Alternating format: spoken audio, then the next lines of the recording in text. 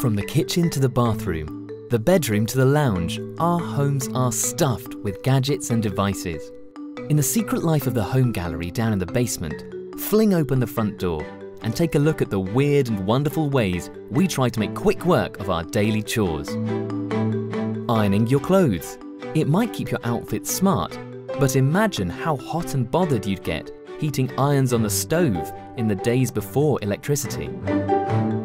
Going to the loo. Even kings and queens have to do it, but old-fashioned plumbing caused a real stink. This pan would have been smelly and unhygienic, despite being from Hampton Court Palace. Making your tea. How lovely to have a fresh cuppa in the morning. This gadget diced with death though, using an open flame to light an alcohol burner. Drying your hair.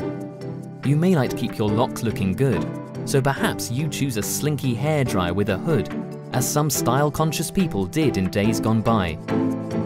With all these labour-saving gadgets, how will you use your hours of free time? Once, a mechanical phonograph was the only way to listen to recorded music. And this tiny TV screen was the biggest you could buy. So gather round, closer, no closer, and be glad you live in the 21st century. What gadget would save you time? Is there a chore you'd like to create a machine to do for you?